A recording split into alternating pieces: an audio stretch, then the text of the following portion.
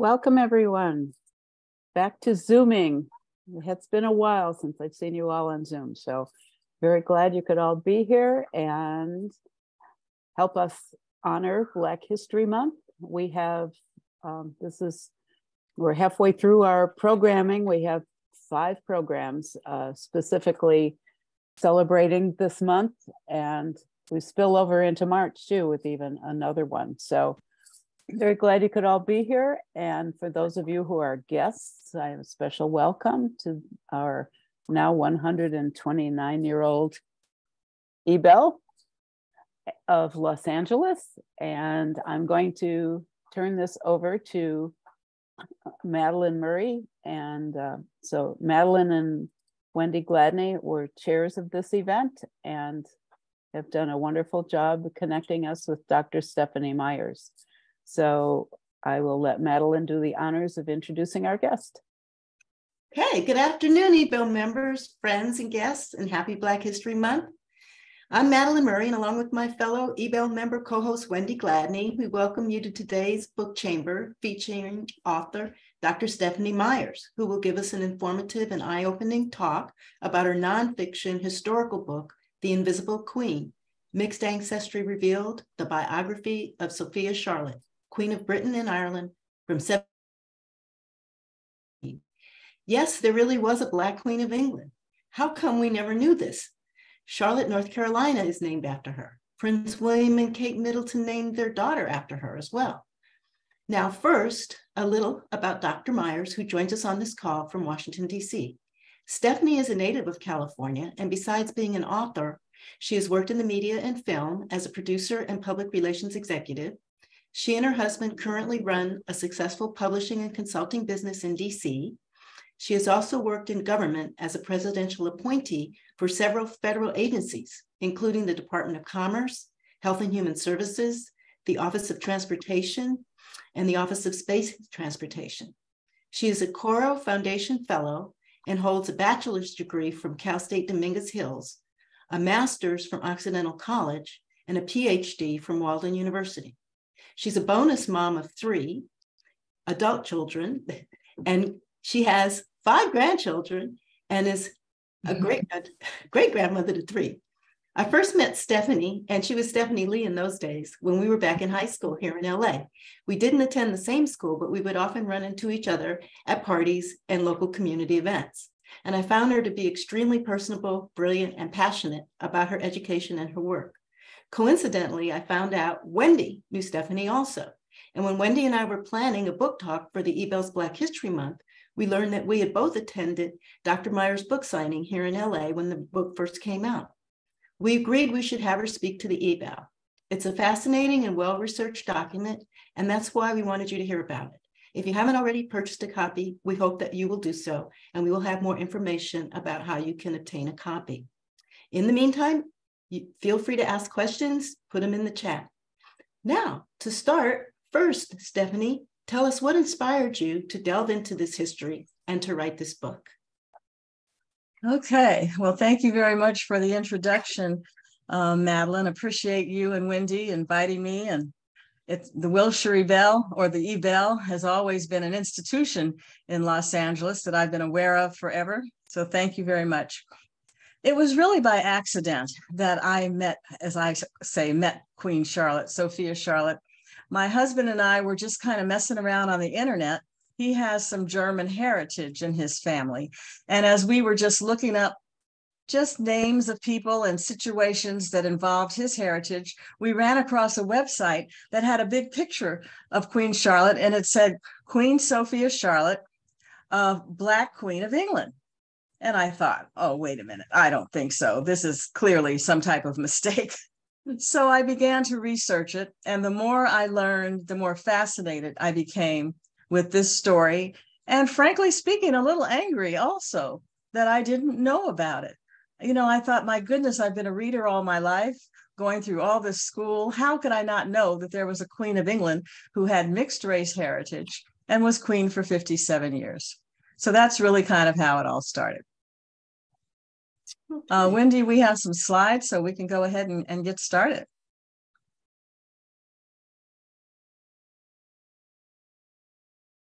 Okay.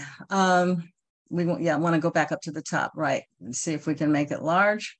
At any rate, as I said, I'm just proud to be part of the, thank you, the Ebell of Los Angeles Book Chamber. Thank you so much for the invitation. And it's nice to know that you're having 5 events honoring Black History Month. That's outstanding, because our history, Black history, is American history. And the more you learn, the more you realize that. So that's great. Let's go to the next slide.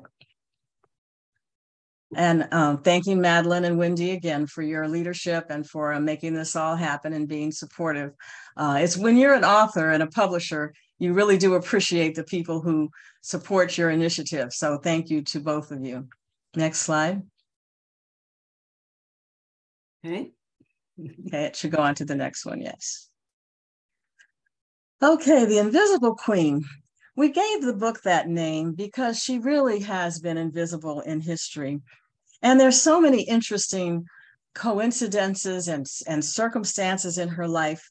For example, she was born on May 19th, 1744. Meghan and Harry got married on May 19th. Is that by accident? I don't think so, but that is what happened. There are many names in the history that we know of course, that have been names that we were raised with, but she was not one of them. But this woman was born in Mecklenburg-Strelitz, Germany. It's about 150 miles from Berlin. And she was born into a noble family. Her dad was Duke Charles Louis Frederick, and her mom was Elizabeth Albertina. And Elizabeth was descended from a family of Moors. Now, we know the Moors were Black people, mostly in Portugal. And it would seem as though the Moors in Portugal had a king, King Alphonse. And like many kings of that day, he had a wife, but he also had concubines. And so Elizabeth Albertina, Charlotte's mom, was the descendant of a series of family generations that grew out of a concubine named Madragana, who was having children for Queen Alphonse. So that's where her Black heritage started. And she was there in Germany with her noble family, really living a pretty good life. Her dad was well respected, and she was, coming from a top area. And really uniquely in the 1700s, Charlotte went to school.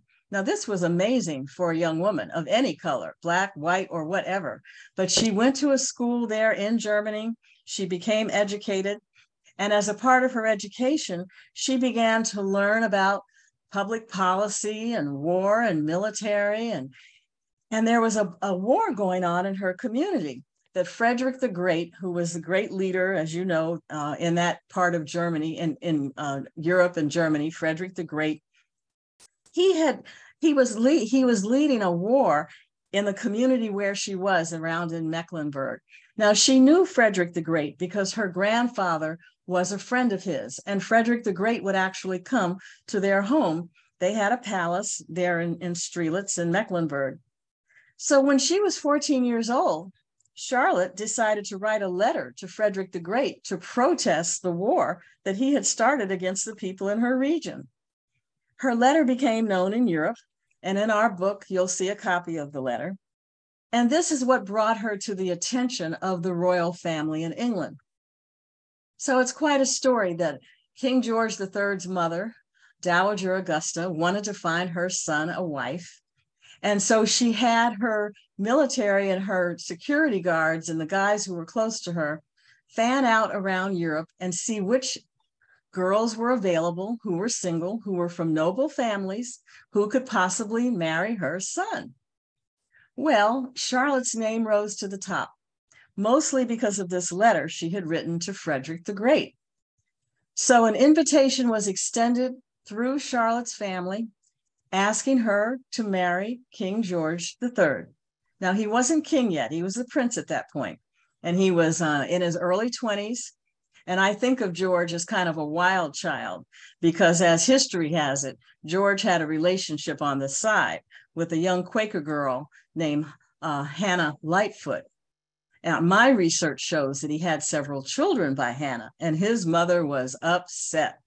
So she wanted to get rid of Hannah and have George marry a legitimate queen. And that's who Charlotte was. And Hannah was gotten rid of. She, I think she was exported out of England. We're not sure where, but she may have been in America in one of the colonies. So that was kind of the beginning, and how Charlotte was proposed to by the royal family to marry Prince George, and she agreed to do so. She came to England on a ship. There we go. Thank you, Wendy. She came to England in 1761 on a yacht. The British family sent a series of boats to pick her up, yachts to pick her up. And she came on the yacht over into England. Now, one of the stories I love is that Charlotte was a musician. Her dad taught her how to play the harpsichord, and she loved to sing. And when they were on the boats coming across the water to England, there was a terrible, terrible storm. And there were several boats full of some of the ladies in waiting who had been sent to meet her and bring her to England. Well, Charlotte decided to get her harpsichord out, and she started to sing. And she sang through the storm, and she calmed people down. So when they arrived in England and started traveling over to the palace for the introduction of Charlotte to George, all of the ladies in waiting and everybody, they were all just chatting. Oh, she's great. She calmed us down in the middle of a storm. Oh, we really like her. So that's one of the early stories about how she met Prince George. And when she got to the palace and they met, he liked her right away. And they actually got married for the first time within 24 hours. And then they got married again at the coronation. Okay, Wendy, we can go on.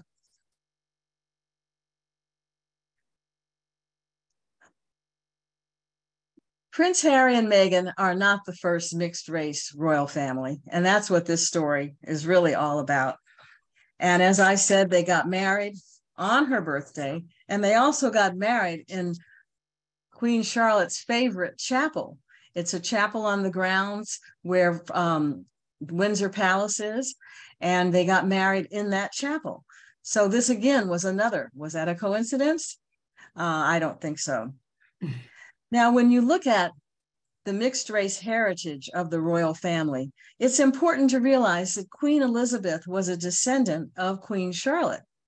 Queen Elizabeth is the great-granddaughter of Queen Victoria. She's the 5th generation great-granddaughter of King George III and Queen Charlotte. And Queen Elizabeth's great-grandmother was Queen Victoria. Now, we heard a lot about Queen Victoria. She was incredibly popular. She was queen for 63 years. And Queen Victoria was the daughter of Queen Charlotte's son, Prince Edward, the Duke of Kent. So Charlotte is the ancestor of the current royal family. And all of this upheaval in England about Harry marrying a mixed race girl, a girl of Black heritage, who, by the way, as you all know, comes from our Crenshaw community. All of that fuss is just so phony because Queen Elizabeth was there. And when Queen Elizabeth was sworn in as queen in the 50s, she allegedly made some comments about having a family of mixed heritage, but it's hard to find that. It's kind of rumored, and I couldn't document that too well. Okay, let's go on.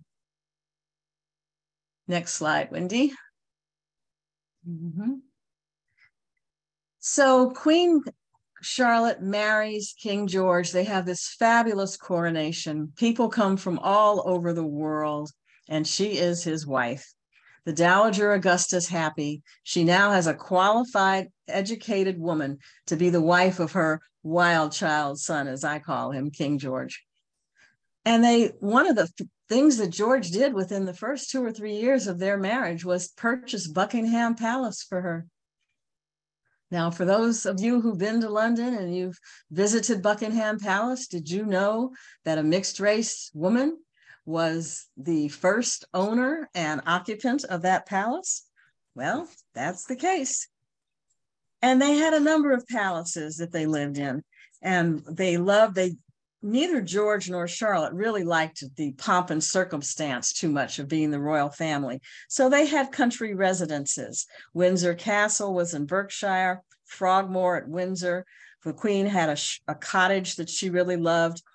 And Harry and Meghan lived in Frogmore. That's the place the royal family gave them to stay. So those are three connections: the birth date, marriage, the chapel they got married in, and living at Frogmore.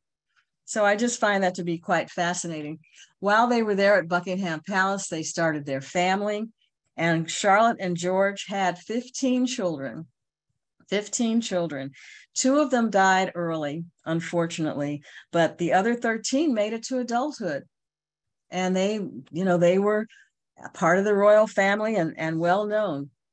Also, while they were there at Buckingham and the other palaces, King George and the Queen, they really developed a number of hobbies together. And Charlotte was given the name Queen of Botany. And I imagine that those of you who've been to England have visited the Kew Gardens. Well, she didn't start the Kew Gardens. Actually, her mother-in-law, Dowager Augusta, started the Kew Gardens, but Queen Charlotte really expanded and developed them.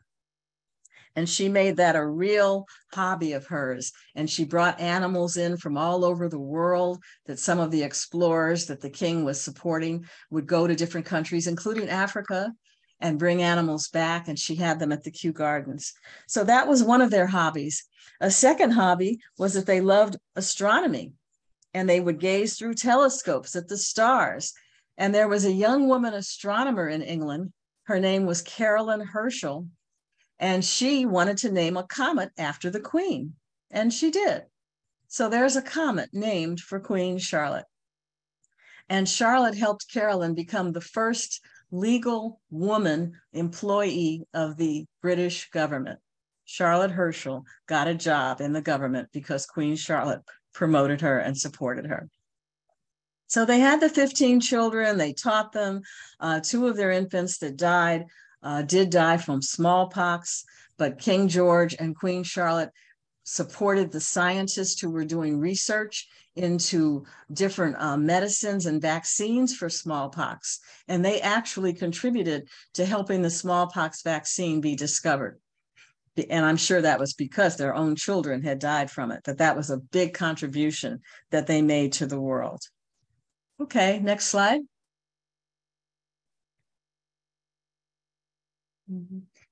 Now, one of the factors about Charlotte that as I did my research, and I really, really fell in love with her, was that when she became the queen, she really kept herself in touch with the people.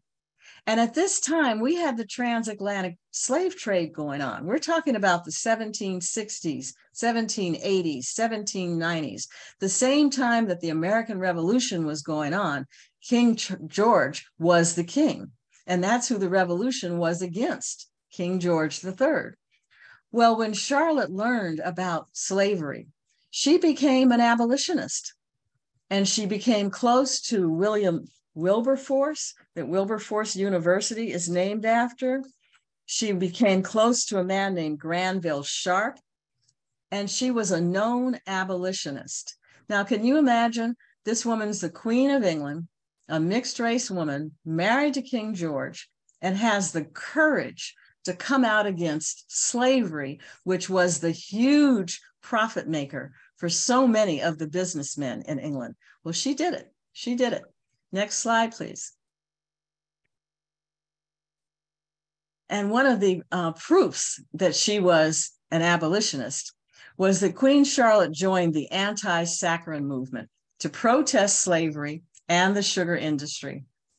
And there was a guy there in England who was a cartoonist, and he thought that he would do a cartoon of her not allowing her children to have sugar.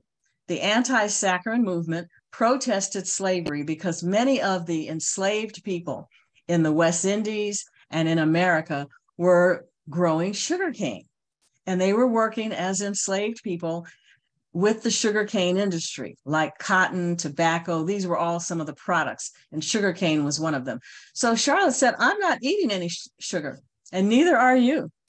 So this showed where in 1792, and I'm reading this from the book, the royal family's public opposition to slavery was satirized in a cartoon by James Gilray.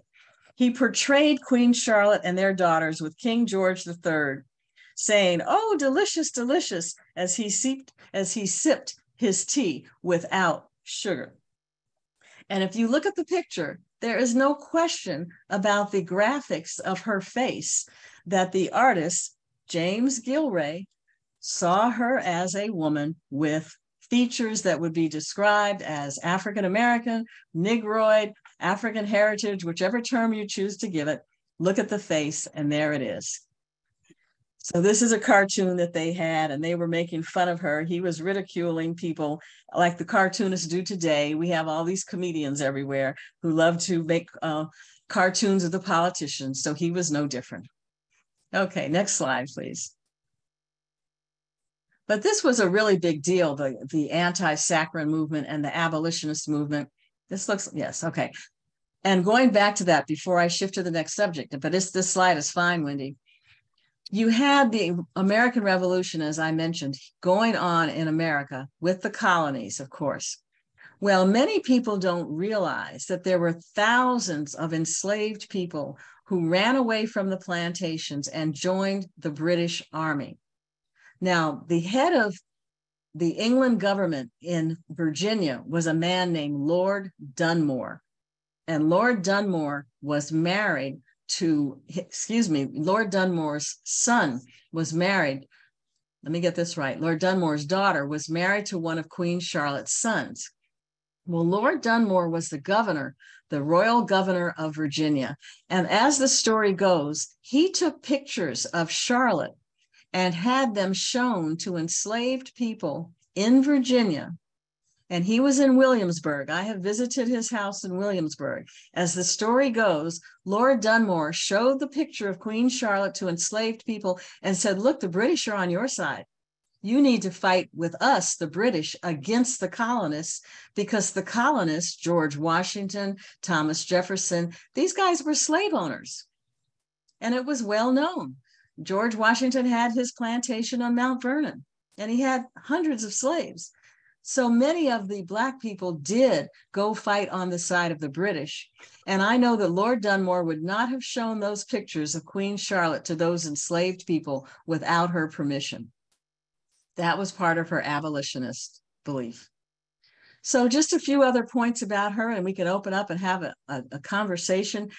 She was really, as I indicated, educated. She was compassionate. One of my other favorite stories, and as you were coming in earlier, you were listening to Mozart music that was posted up by one of the organizers of our event today. But when she was there at Buckingham Palace, a family from Vienna came in with their 8-year-old boy and had him audition for the Queen. She loved her music. So she was always letting children come and audition for her, play with her. She sang with them. Well, this 8-year-old boy went on to be a mentee of hers. She supported him. She helped him. And of course, his parents were right there with him. We're talking about Wolfgang Amadeus Mozart.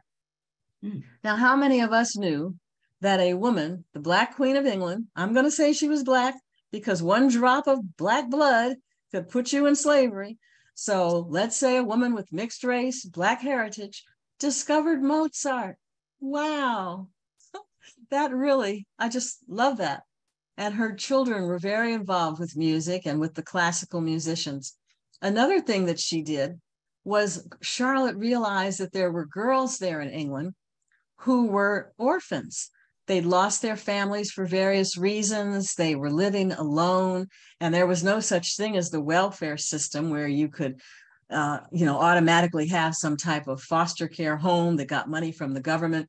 So a lot of these girls were orphans and had no futures. Charlotte brought some of these girls into the different palaces and taught them how to embroider, how to design and make coverings and curtains, and how to help decorate homes.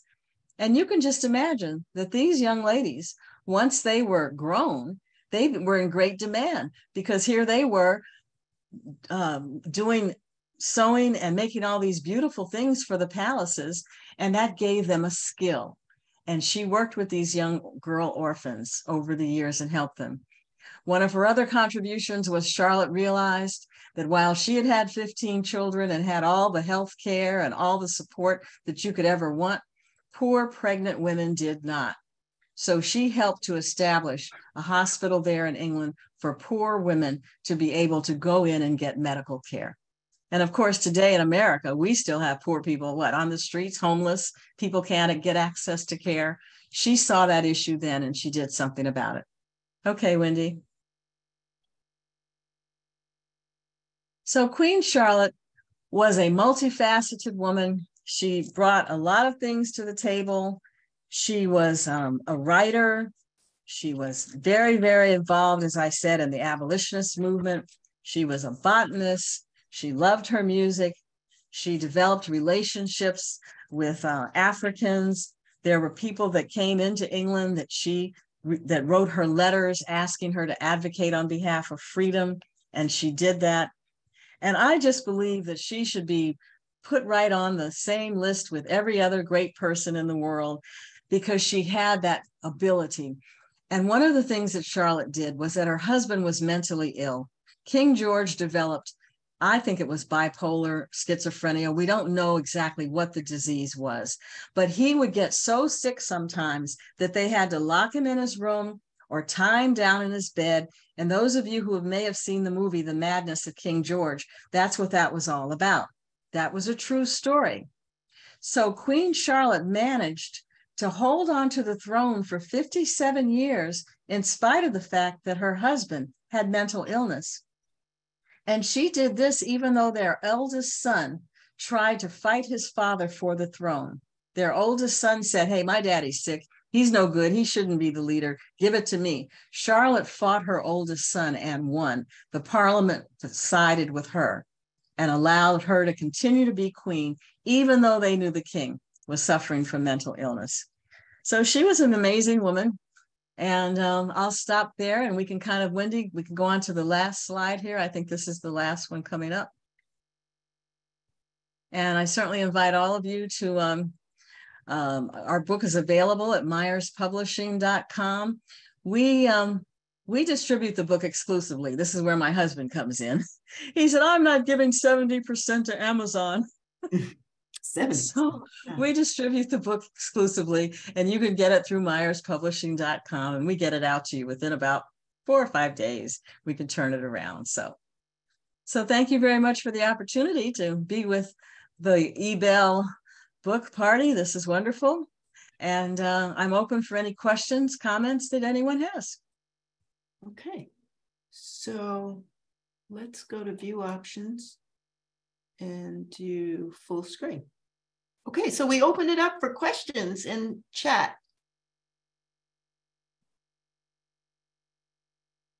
So I will start. You can unmute yourself if you wish and ask a question, or you can put it in the chat.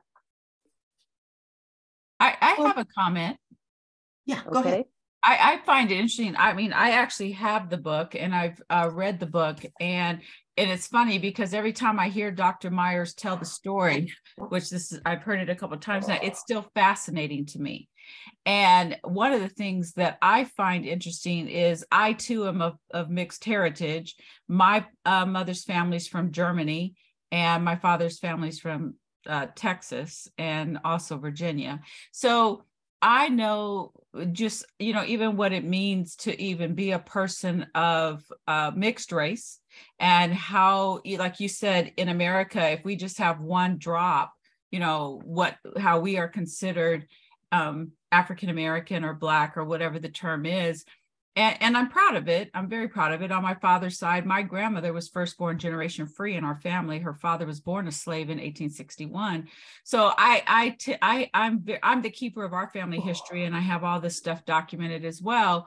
But I find it interesting that because in Europe, the countries, especially when you're talking about the time of Queen Charlotte, there was so much intermarriage. There was so much interconnection, even today, because the royals want to stay among the royals, but yet how this story, it has taken forever for it to really come to light. So I too just want to say thank you, Dr. Myers, for sharing this story and the truth of the story, and how even with the whole marriage of I forget how they call them, but Harry and Meghan, but they call themselves H&M, has brought so much of this to light. So just thank you for being with us today.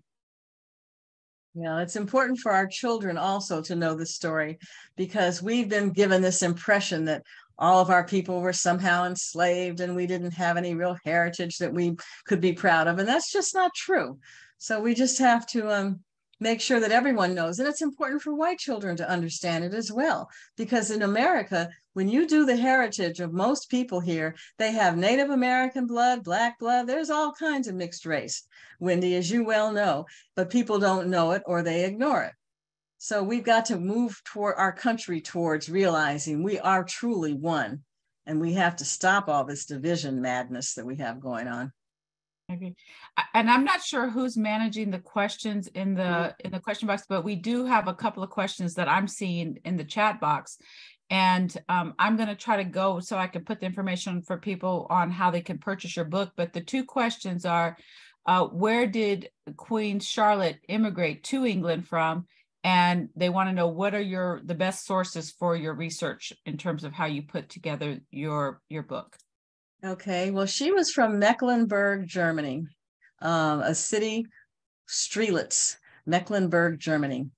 And I haven't been there yet. I hope to go with a camera crew and do a whole production there. But it was about 100 miles from Berlin. I've been to Berlin, but it was 150 miles away from Berlin. And so she was in this part of Germany. And there was obviously mixed race families there, because her mom was there, married to the Duke, and they were considered as a regular, normal family, and so normal that, of course, the Queen of England would come in and recruit her to come and marry her son. So she was from Mecklenburg. And I find it fascinating when you go down to North Carolina, to the city of Charlotte. Mecklenburg County is the county that Charlotte is in. The city of Charlotte is in Mecklenburg. And there are other parts of the country called Mecklenburg. So that's just a kind of a connection there. And then in terms of the research, because I live in Washington, D.C., the Library of Congress is here, so I was able to go there and do research. The internet, as you all know, is incredible. So a lot of the research was done through sources that I could find on the web, and then I could contact them directly and do a lot of the research that way. And then there are other books that have been written about King George and Queen Charlotte. And so I was able to draw from them and able to learn what they learned. So there was no one source. And when you see the book, you'll see a lot of footnotes in there and all of that. And of course, Charlotte was brought into the movie Bridgerton. I'm sure many of you have been fans of Bridgerton because it was so popular. And it was just fascinating that when Bridgerton was originally written, the book of Bridgerton did not have the character Queen Charlotte in it. Queen Charlotte was introduced into the storyline later.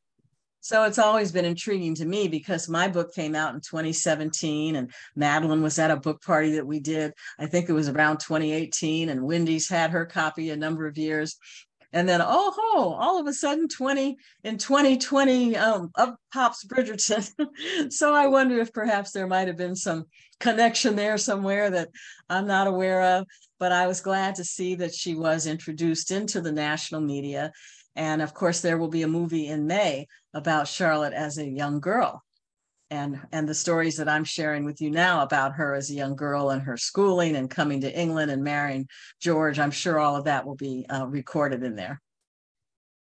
Dr. Myers, another question is, does the current British royal family, Charles and sons, etc., acknowledge the mixed race of their ancestor, Queen Charlotte, or did that die with Queen Elizabeth? I think it died with Queen Elizabeth. I have not seen or heard any reference to their acknowledgement of who she was. Although her portrait, the book, the cover, the pictures on the cover of our book, they're in museums in England. So it's not a secret. And you can tell by looking at her that she has the heritage. So she's just kind of invisible in plain sight. Her portraits are there, her history's there, the Kew Gardens are there, all of it is there, but you just kind of don't mention it, and it goes away.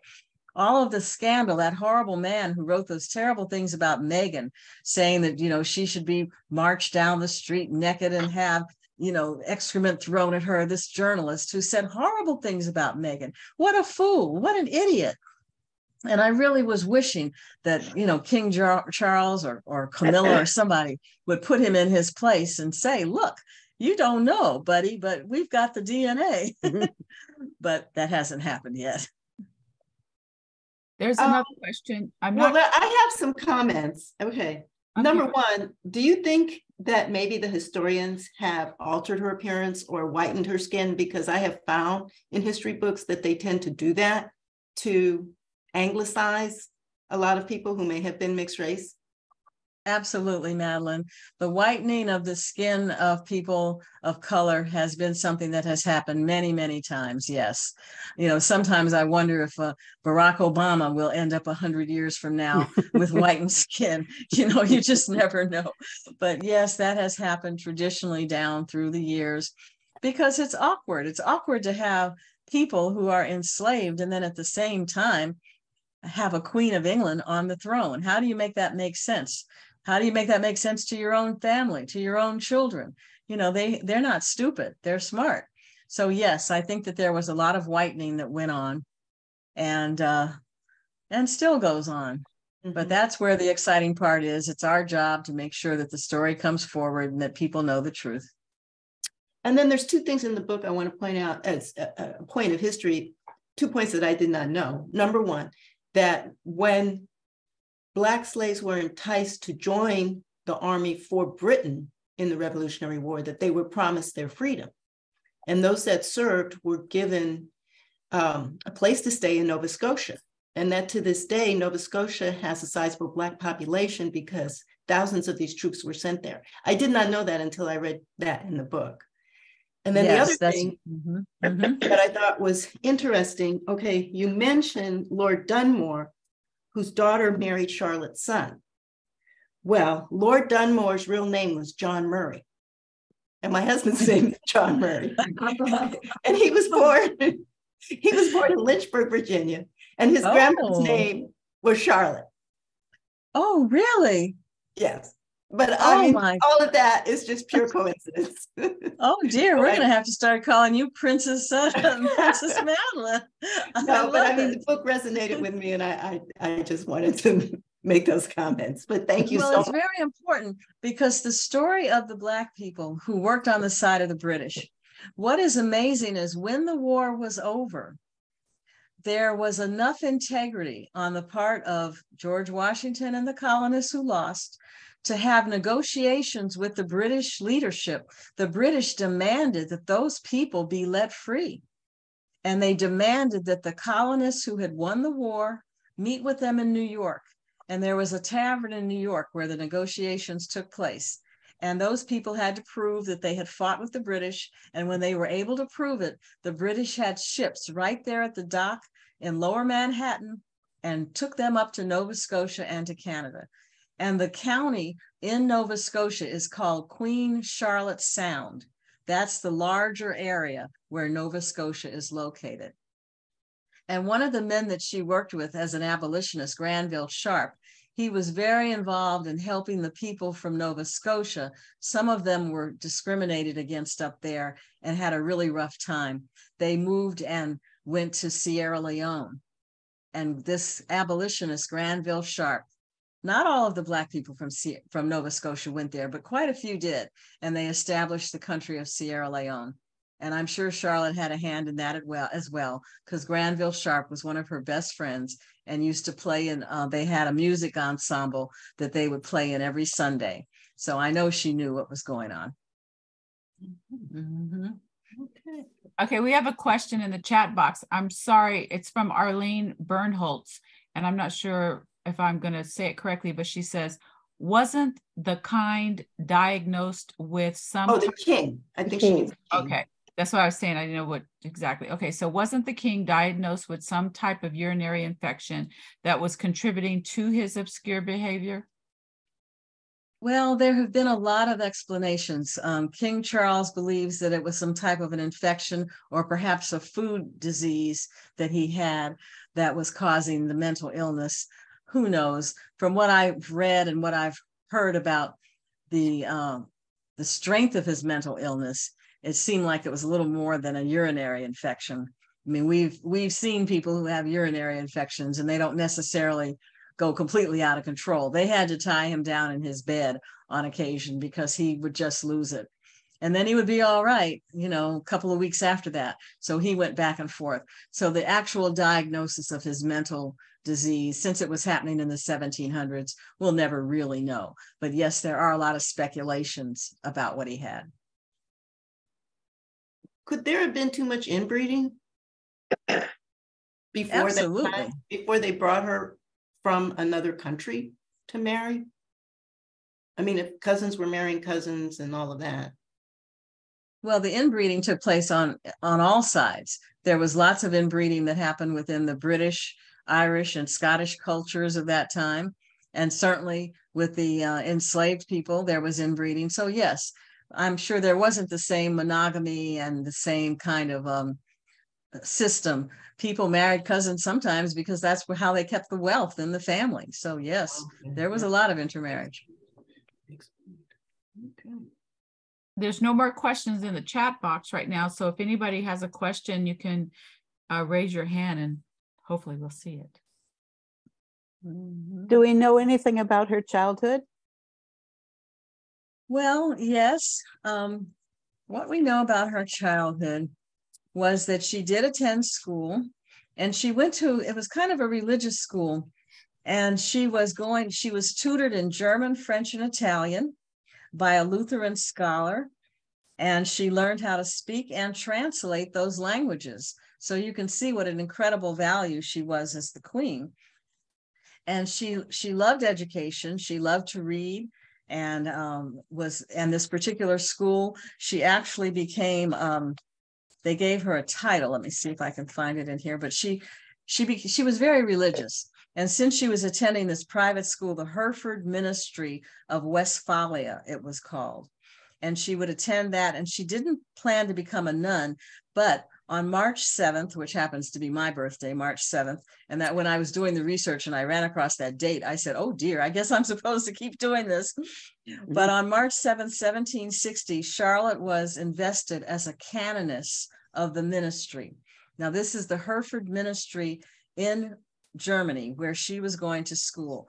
So a canoness, she was supposed to live under a religious rule. And so she was very religious. I mean, she had her faith and she kept that with her as queen. And there's no rumor of either King George III or Queen Charlotte being unfaithful to each other. And, there were always lots of rumors about the kings and having all kinds of women on the side and the queens having lovers and all that. But that didn't come up. So she seemed to be very, very honest and very, very full of integrity in the way that she operated. And so I think she had the kind of value system that we really want people to imitate. Mm-hmm. And then her music, she just loved her music and had ensembles that she played regularly and musicians and her kids, and she sang. And Mozart, as I mentioned earlier, one of the first songs that he composed, he dedicated to her when he was a little boy. Mm-hmm. So I see Julie has a question, but I saw Angela's hand up. Okay, you're on mute. Unmute. You're muted. Thank you. I was looking at the common person's history books, Wikipedia, and nothing of what you're saying about her racial heritage is in Wikipedia. It's just nowhere. Wow. Well, I read it too, and it's almost like they deny it. They acknowledge, they say, well, some people say, but we don't really believe this, and there's really no truth or no proof. So you still have people powwowing to say this is not believable. Well, that's a segue right into Julie's question, because Julie's asking, what is known about the ancestry of Queen Charlotte and who might have been her original African ancestors? Okay, well, that was Madrigana. And there is a researcher, Mario de Comcoon is his name, Mario de Valdez el Comcoon. And he decided he was going to research Charlotte's heritage, which he did. And he actually did the genealogical research of her background and traced her back to King Alphonse and to her Madrigana being the the maternal ancestor. So he has, and I spoke with him on the phone, and he was, you know, it's in the book. I'm looking for the page, and I lose it myself sometimes, but it's in the book that she was traced back to Madrigana, and that King Alphonse, who was the king of Portugal, was her ancestor in that regard. So yes, Mario del Valdez y Cancun, and they did a movie on it, PBS. If you Google it, you will find a film online that talked about her heritage and her Black heritage. Mm-hmm.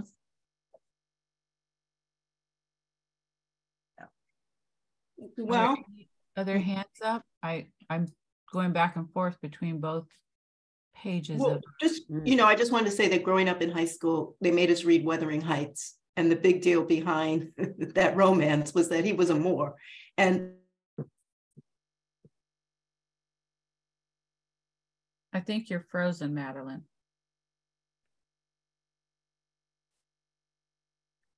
Well, while she's coming back on, I'll just read a little section here. Mario de Valdez y Cancun, a Jesuit-educated man from Belize, an historian of the African diaspora and researcher for the public broadcasting system, became fascinated with Charlotte's heritage and researched it extensively.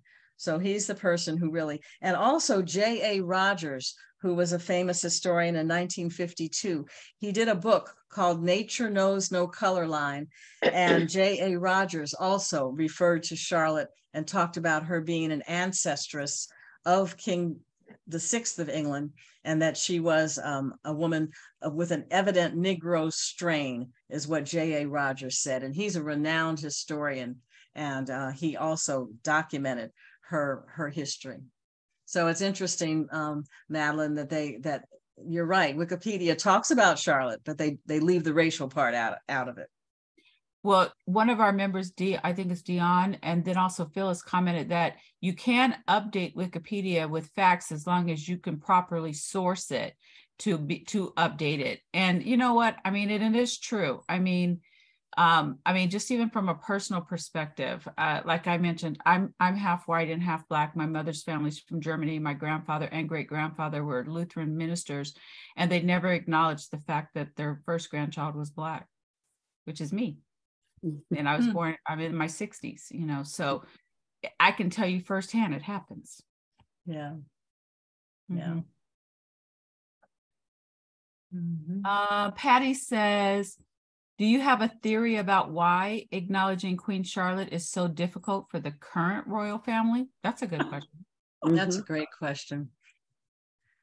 Well, I think that it just has to do with the implicit bias and the old-fashioned stratification of class and race is still real.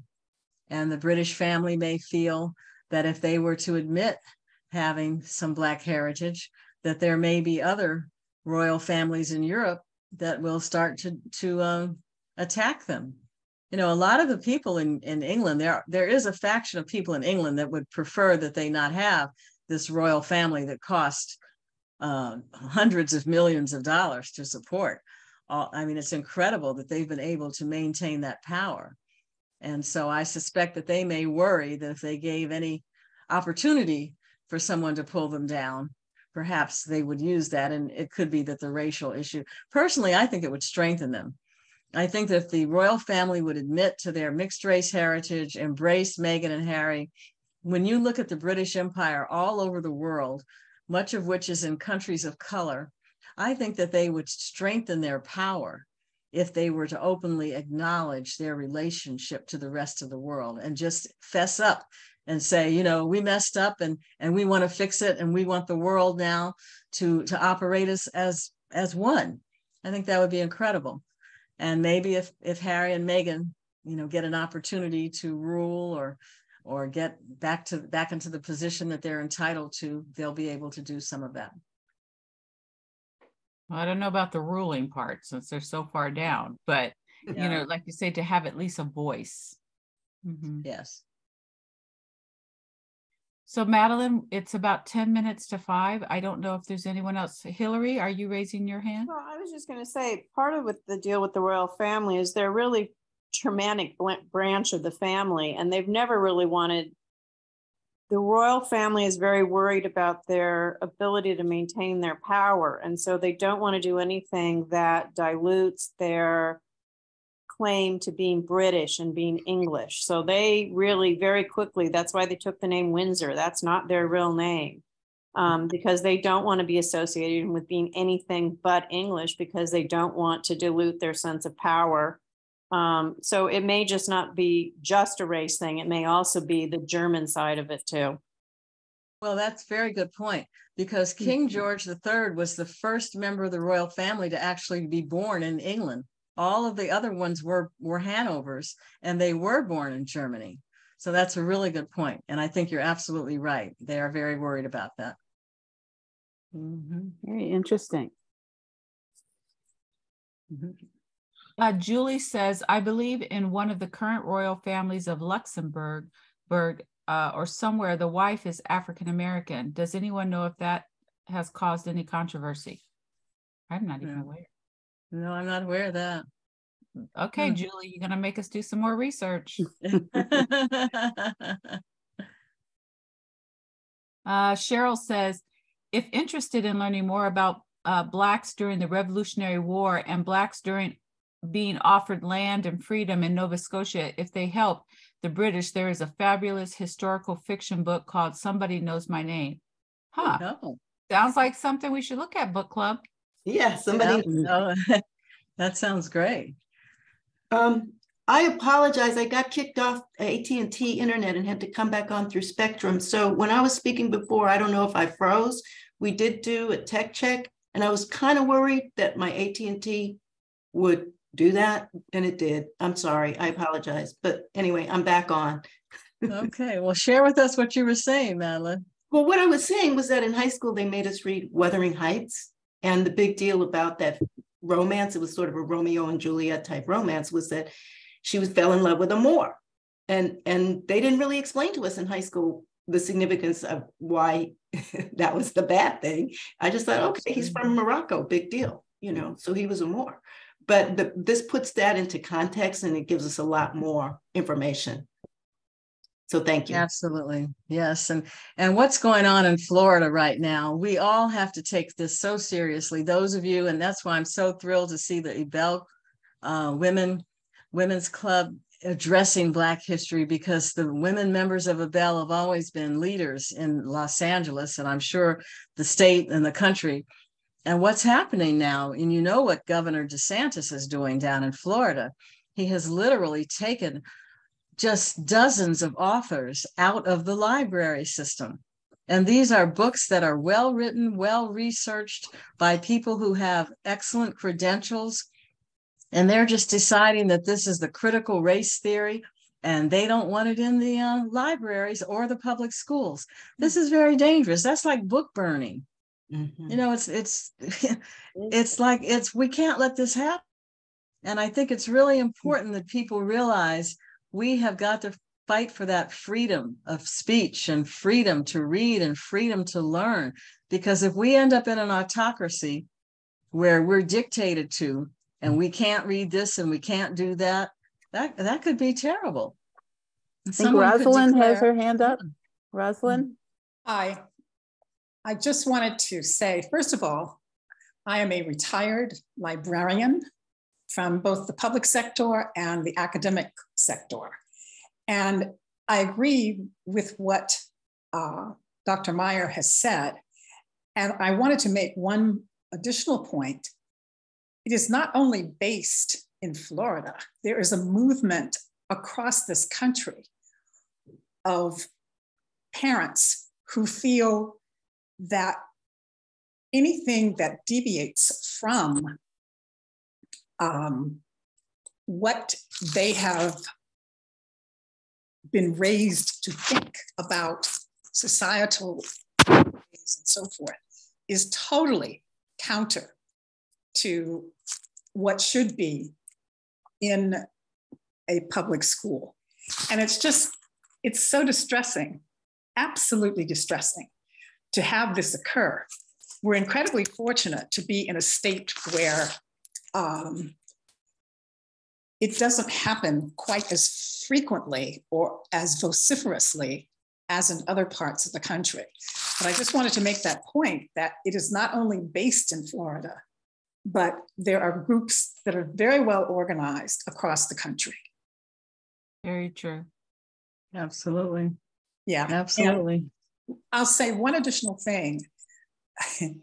This whole movement proves, in my opinion, that ignorance is rampant, because the whole notion of equating what's going on with critical race theory is just bogus, because it is wrong. Critical race theory is a graduate study theory, and it has nothing to do with the material that these authors that Dr. Meyer has mentioned. These are stories of people, stories of events, and they are written by people who are responsible writers. And it's just horrifying. That's all I have to say. Thank you. Absolutely. And Patty put something very good in our chat box that everybody should try to look at. And she says it's Mississippi's capital, old racial divides take new form. A plan by Republican lawmakers to set up a new court system served by a state-run police force for parts of mainly Black Jackson has become a flashpoint for racial and political divisions. So Patty shared that in our chat box. Right. Mm-hmm. Also, I looked up while we were all chatting about when the question came up about Luxembourg. So Princess Angela of Liechtenstein, she's actually, they said that she's born in Panama, but was raised in the United States. So she's a woman of color, but she's from Panama. She considers herself a Panamanian American. Interesting. Mm-hmm. Interesting. To go back to the point that our librarian just made, Miss Goddard, you're a book club, and I really encourage everyone to read the book that J.D. Vance wrote, Hillbilly Elegy. Oh, yeah. Because I believe part of what's fueling this are the descendants of white indentured servants. Right. It's another overlooked part of history. Right. We don't fully appreciate how many white indentured servants there were. We know they were not enslaved and they were given land and land grants, but a lot of them were treated very badly by the aristocrats. We talk about the trailer parks and the people that had to live that were poor whites. Well, J.D. Vance, and I hate to suggest anybody pay any money to make him richer, get it from the library, but he really describes the group of people who are gaining more power. Mm-hmm. And they're angry. They are often very ignorant. There's some movies on Netflix, Breaking Bad, that I saw last year that really reflect the anger of the people, the white people, who have been treated pretty badly, and then they've been kind of told Black people are the fault and the reason why you don't have money, the reason why you don't have this or that is because of them. Well, that's not true. But anyway, I just mentioned that's another book that I found to be incredibly insightful. I learned a lot from reading that. The last thing that I will say, if I may, Wikipedia, you have to be very careful. And there are sources, ladies, and if there are gentlemen in the audience, forgive me, that are far more reliable. And I'm speaking as a librarian now who has shared these kinds of things with students and also spoken up when some of my friends have said, well, Wikipedia, and I have to say, look, don't talk to me about Wikipedia. Because I wouldn't use them as a source. No. Okay. Well, thank you all. And Phyllis. Yes, I'd just like to wrap up with thanking everybody for attending. And this has been a very dynamic discussion, which I think we all appreciate, and good, lending itself to what we want to do as part of our mission. I also want to invite you to our upcoming programs, and we have a luncheon on Friday for Black History, but unfortunately it's sold out, but I believe we're still taking a waiting list, but that is going to be fun. But then we still have many seats available for our big luncheon, our big Monday speaker luncheon on next Monday, which will be with one of our esteemed members, Phoebe Beasley, who is a very well respected and well-known artist. And she's going to be talking with Wendy in conversation about African-American art and collecting African-American art. And she will be exhibiting some of her paintings. And this is going to be proving to be a very exciting program. So we hope you can all join us for lunch. And if you can't come to lunch, you can still come to the program. So we can look forward to seeing you. And our history room is going to be open that day for several hours, I believe, before the program and perhaps after, with a newly reclaimed room we have in our building where we're exhibiting. It's going to pop-up exhibits telling Ebell history.